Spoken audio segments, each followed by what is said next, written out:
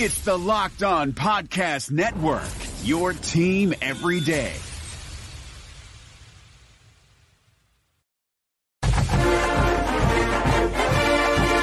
This is the Locked On Auburn Podcast, your daily Auburn Tigers podcast, presented by Fetch Me Home Delivery. Use promo code FetchMe20 for your first delivery free. Zach Blackerby, Michael Papp is here with you.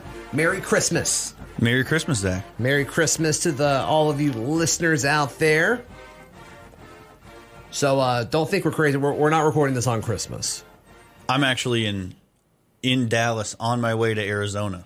I am in Ohio chilling at my mother-in-law's place. Wild that we can still pull off a great podcast. It's the power of the Locked On Auburn podcast and technology. No, so if something crazy happened last night or the day before, that is why we are not covering it today. But we kind of debated on what we're going to call this episode. We're going to do our top 5 things in regards to, we can call it Christmas wishes for Auburn football for 2020 or New Year's resolutions for the Auburn football program in 2020. Take your pick. But it's kind of the same thing. We're doing this on Christmas. So are we going in any particular order, Michael, or you just want to kind of do... I didn't really rank mine in order. Okay. Perfect. All right. Well, my first one is, in 2020, I think it should be a goal for Auburn to get a 1,000-yard rusher. You know, they went on an awesome tear of, having it several years in a row, and then the last 2 seasons, unless Boobie Whitlow goes off in a few days, it's not going to happen for 2 straight years. And I think next year is the year to kind of get back on track with that. We had in fact, at the time of recording this, we had a caller leave a voicemail asking about the running back situation, and there's a lot of talented guys that have the ability to do that. With Boobie, I think he had the talent to do it. It was just staying healthy and being available. So, is it Tank Bigsby moving forward? Is it DJ Williams?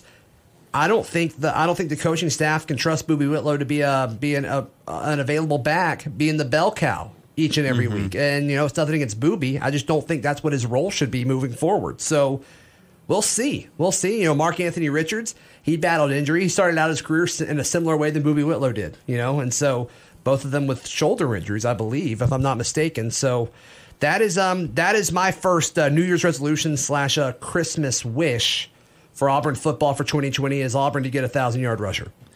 My first one's going to be a Christmas wish. It is going to be for the Auburn football complex, or for the football only complex. Sorry, kind of. Yeah, to get the ball rolling with that. That's a great one. Yeah, to get the Christmas wish is to get the funding, get the architecture, the construction, get it ready. Hopefully, breaking ground in 2020. Wow. Or at least the plans in place. Yeah, I was going to say they might have to do some demo depending on where they decide to put it and everything. So, I got it. Getting the construction project started, I guess. Also, a lot of the times these construction things, especially around Auburn, they take some time. I bet this one is once they start, they fight to get it up pretty quick. I mean, it's an arms race, right? Absolutely. So, I mean, the main thing is going to be funding, which I know they've done a great job already putting together the biggest gift in Auburn athletics history from the Waltos family. And Malzahn's donated some to it as well, and a lot of folks. Bruce Pearl donated to I don't think to this complex, but to Auburn Athletics for something, didn't he? Yeah. I'm sure. And I know Butch Thompson has done a bunch of fundraising also. So we're in kind of a great golden age for fundraising for Auburn Athletics right now. And I know they think this football-only complex is very important. So hopefully they can get the construction project started in 2020. I like that. That's a great one. That one didn't even cross my mind. That's my favorite so far. Wow. I'm honored. How about that? All right. One of mine is I want to see Seth Williams earn a spot on the SEC first team in 2020. Missed the list altogether this year, which you and I texted about, I believe, which is crazy. I think he's got a shot with Bo Nix taking that step forward next year. And obviously the offense as a whole taking its step forward with Chad Morris coming in. And, I still think Chad Morris is going to call plays. If an announcement on that has been made prior to the airing of this episode, I will gladly admit I'm wrong. But that's just kind of my feeling. going forward, and I think that benefits the receivers. And in most passing plays that Auburn called, it seemed like the ball would snap and Bo Nix just stared down Seth Williams. And I bet you see a little less of that, but it's no doubt and it's no question who Auburn's number one wide receiver will be in 2020. It's Seth Williams, and this will be his last year, I think, at Auburn. I think he's a leave early guy just because of his frame. And I think there will be some things that he develops with. I think you'll see less of the silly penalties that we saw him commit in the Iron Bowl, and I think there were a few other ones throughout the year. There were some plays that he took plays off, and I think you just see less and less of that as he grows and matures as a player and a person. Yeah, and I've got one that goes hand in hand with that. All right, go ahead. I got a New Year's resolution, expanding the passing concepts. Okay. And I think Chad Morris is going to be a huge part of that. Justin Ferguson, friend of the program, wrote a great story on The Athletic about what Chad Morris can bring to this offense. He's also on ESPN 106.7. Yes, he is, on the lunch break. And so I think that that's going to be something that happens. I'm excited to see it. I think that, like you said, Bo Nix's development should certainly help with that also. And the thing for Seth Williams this year was that, you got 3 guys at LSU and 4 guys at Alabama that, made those all-SEC lists or deserved to. And you look at it going forward, it's like, all right, Waddle's still going to be at Alabama. There's talk about Ruggs staying in Alabama. I'll believe it when I see it type thing. Mm-hmm. And then it's like, okay, well, as far as talent goes and recruitment goes, it's George Pickens, and now there's rumblings that he may not even be with the team next year. So we'll see how bad that is moving forward. So Seth Williams has got a clear-cut path for it. And, I think as far as the passing offense developing and growing as a unit, Seth Williams is going to have to be a big part of that. Yep, I agree. Your team. Okay, let's get it. Locked on LSU, your team every day. Welcome back in to Locked on Bama. You're going to hear about it all week long on Locked on Buckeyes. Every day. Monday through Friday. When it comes to the biggest stories. Everybody's talking, and we're not excluded from the mix. Everything that you could want from a post-game recap, we're going to do. They're far and away the number one team in the country. Winning at this point is the only thing that matters. It's going to put you in meaningful games later. You need to be locked on. Tua is the best of us. He is an incredible kid, immensely talented, and it's such a shame that his fairy tale ending was actually at the beginning. Wherever you get your podcasts. In the Apple Podcast app. Google Podcasts. Spotify. Hit us up with those 5 stars, and we're going to be here 5 days a week. 1 star for every day of the week. Locked On Podcast Network, your team every day. If you want to hear more shows like this, well, just go to LockedOnPodcasts.com. All right, I've got another one that kind of has to do with that. I've got Bo Nix gets SEC Offensive Player of the Year. We saw the growth with Joe Burrow last year when he got an offensive mind, a solid offensive mind to come in and help develop him. I think a similar situation could be had here. This is definitely looking at it glass half full, but that's I think that's a good goal to have. You win Freshman of the Year, SEC Freshman of the Year, and so all right, take that natural next step. I think Bo Nix is a goal-oriented guy. He's going to work his tail off, and he gets another offseason, a full offseason this time, as being part of the program, working with his wide receivers, and I think the offense once again is going to get a shot in the arm with Chad Morris. So that's a big one. But yeah, Bo Nix getting SEC Bo Nix getting SEC Offensive Player of the Year. I think that is a great goal for 2020 and an awesome Christmas wish that I think a lot of Auburn fans will be pumped for. I'm trying to think of guys that are returning that you'd say that they're kind of up, could be up for that award, and yeah. I don't really have anyone in mind. Maybe Jake Fromm, if he comes back, he'll have a shot at it just from name rec. Yeah. Name rec helps. Career Achievement Award also. Right, which would be a shame, but it's got a shot there. I think Mac Jones or whoever gets the job at Alabama is going to be probably an early favorite for it. Jake Bentley left South Carolina, so I'm just trying to think throughout the conference, like who's your favorite going into it? I got no one. Yeah, I got no one. That's so like go this get it, Bo guy's- Nix. yeah. Go get it. You could say Jalen Waddle, but it's more likely that whoever throws him the ball would win it over him. He would have to have an incredible amount of yards for that, and he'd have to have like 3 or 4 punt returns and all of that good stuff as well. So, yeah, I just see a hard time with him doing that. And then So mine is kind of goes not hand in hand, but I got a Christmas wish for a backup quarterback. Okay. I think that's very important. The guy at Kentucky? No. Well, Joey Gay was at Kentucky now. Yeah, so that's why Auburn football, they need a backup quarterback. Makes sense. Maybe it's Cord. Maybe he can be that guy. But, I mean, we've said it. He's kind of said it. They didn't. He wants to be a coach. That's the path that he wants to go. He didn't really come to Auburn with the. He's got some legs on him, though, man. He can move. I shouldn't say he didn't come with the intent to play. I'm sure he wants to play, but that was not really his path, right? And so, having a guy that you feel comfortable with, if God forbid something happens to Bo Nix, then I think it's important that Auburn has a backup QB, and hopefully this is looking more realistic because someone big came in on signing day. That has happened between when we recorded this and when it's been released. But you got McLaughlin coming in. Yeah, and maybe he's the guy. Mm-hmm. Maybe Chandler Morris has signed, and he could be the backup quarterback. We don't, as the time we're talking about this, and really, we won't know who the backup quarterback is going to be until the first depth chart comes out. Yeah, I mean, regardless if the 5-star comes in, Malzahn is still going to make him compete with Court Sandberg, and that's good for everybody involved. Heck, maybe they'll push Bo Nix a little bit too. I mean, we saw Bo Nix get better with Joey Gatewood kind of forcing him, and it sounds like Bo Nix stepped up and Joey didn't in training camp. So that'll, I think that's a great one. All right, my turn? Mm-hmm. All right, I've got hug Kevin Steelmore. Okay. Just hug him, appreciate him while he's here, because I don't know how much longer he's going to want to do this. Yeah, I like that one. Short and sweet. I've got build Derek Brown a monument. I don't know if that's a New Year's resolution or a Christmas gift. I think that's more of a Christmas gift. A Christmas wish. Yeah, but you can do it in 2020. I'm cool with it.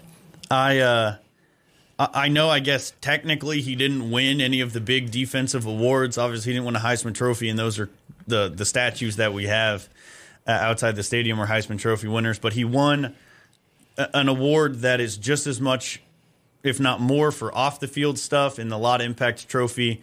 I think that it'd be really cool if the NCAA football team started treating that how the NFL has started treating the Walter Payton Man of the Year award, as that being kind of maybe not the biggest award that a person can get, not a player, not necessarily the biggest player. Yeah, that's cool. So, and I bet you see a graphic of him, like, there's some with like Carlos Rogers and Nick Fairley all throughout the stadium. I bet you see one with Derek Brown on there. I bet you see that next year.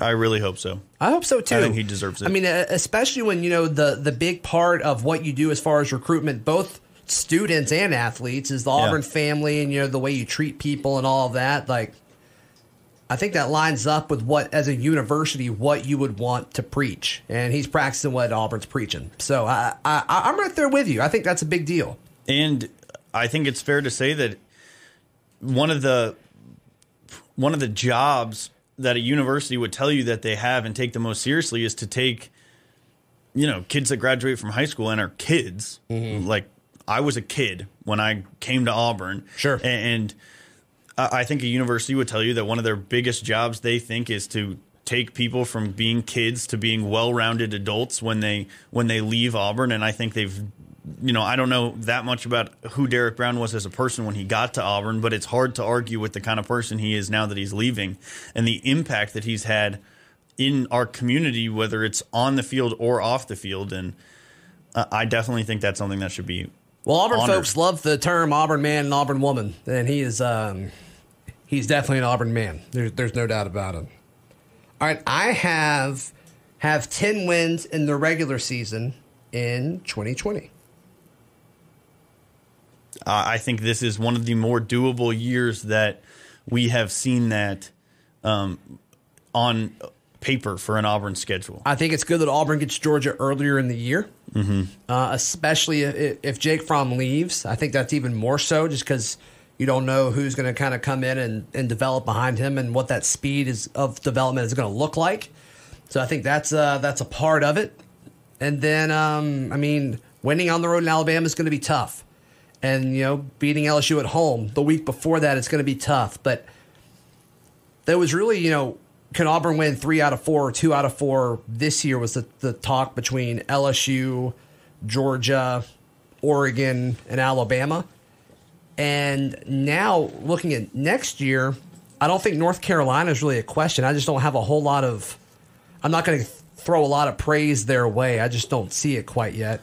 So it's can Auburn win 2 out of 3 when you look at LSU, Georgia, and Alabama? I mean, I think like most years, that's it. You don't have a Florida and you don't have an Oregon next year. So I think 10 wins is possible. I totally agree. I think a 10-2 season, and based on who those two are, I think you've got a shot at it all if you go 10-2. I've got don't lose a game.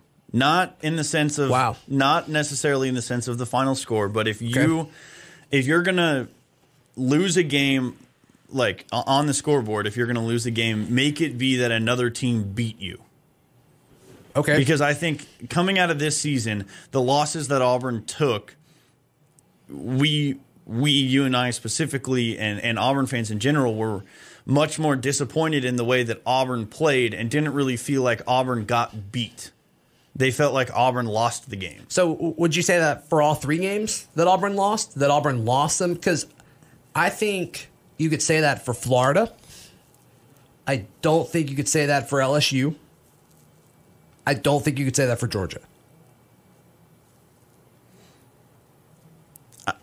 I think that Georgia, I think Auburn really got beat. I think that Auburn, left a lot of points on the field in that LSU game. Sure. And made LSU really uncomfortable and was in a position where they didn't really give the game away, but they definitely could have won that game. And, I mean, even doing after the game, most of the people who called in after that game were really disappointed and felt like Auburn had chances to win that game and probably should have. But, and like we just talked about with the schedule going into the next season, I don't think there's really any teams that really scare you and be like, I'm fearful going into this game that Auburn is just going to get beat.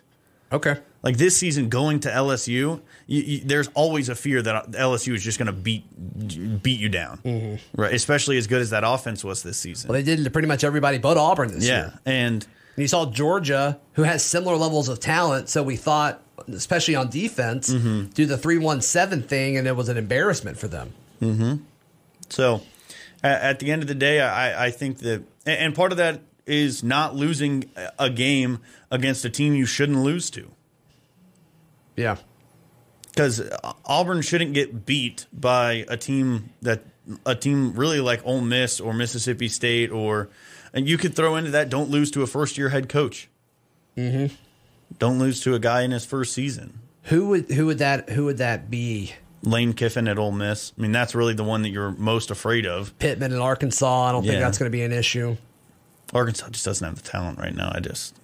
Yeah, and they made with him. I mean, a lot of Georgia people were saying like this is a big deal. So we'll see.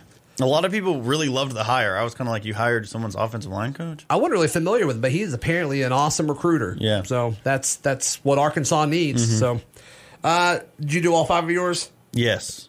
I've got an extra one, and then we'll chalk this up as I guess it could be both a Christmas wish for Auburn folks and a 2020 New Year's resolution.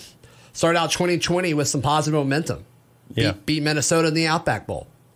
I mean, day one, say, okay, this is what we want to see. And so you look at what that did in 2009 going into the 2010 season. You win the Outback Bowl. Auburn won that game like 4 times against Northwestern, one of the weirdest games I've ever watched. And then you use that positive momentum. You get a dude named Cam Newton, and the rest was history for that year. You didn't lose that year counting your bowl games. So that's fun. And then the last time Auburn was there against Wisconsin, it didn't go well. And interestingly enough, the next season didn't look very good. So I don't think it's all because you won or lost the Iron Bowl, but there's some parallels there. Bowl game. Yeah. Not Iron Bowl game. Yep. That's it. There's a difference. I mean, you could even look at 2019. They whooped Purdue in the in the bowl game and took that positive momentum into a 9-3 season against an incredibly tough schedule. Yeah, and in 2017, you had a great season. Then you lose the bowl game to UCF, and all of a sudden that season kind of, when you think about it, leaves a sour taste in your mouth. And the following year, you pretty much had the same team, and it just didn't work. It didn't work. I mean, you lost Carry On, but that wasn't all of it. You know what I mean? Yep. So, yeah, have some positive momentum going into the offseason, especially when you've got a lot of young guys coming back. That's important. That's important. And, it's another win over a very good opponent, a double-digit win opponent. Yeah, maybe you finish in the top 10 with 3 losses. Make it happen. You probably do. You probably do, yeah. So that's something that you can wave your flag on. Man, Merry Christmas to you, bud. Merry Christmas to you too, Zach. And Merry Christmas to everyone listening. We'll try to have shows every day through this week off that we've kind of got. So we're planning on it. We're doing a lot of pre-recording, so hopefully you guys tune in for all of these and use this as a little bit of an escape with dealing with family and all that stuff. So we'll be back tomorrow. This has been another edition of the Locked On Auburn podcast. Merry Christmas. It's the Locked On Podcast Network, your team every day.